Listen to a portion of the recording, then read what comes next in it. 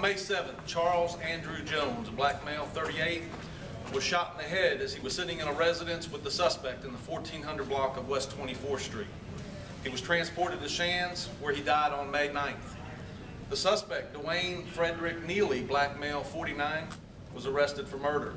Investigation revealed that several days prior to the shooting, the suspect and the victim got into a physical altercation.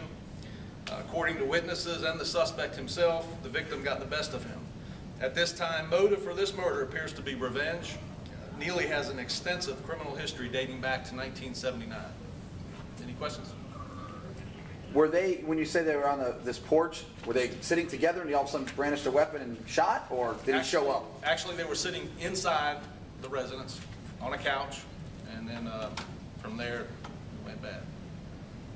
Is that after their previous altercation? Yes, yes, several days later. All right. I'm good.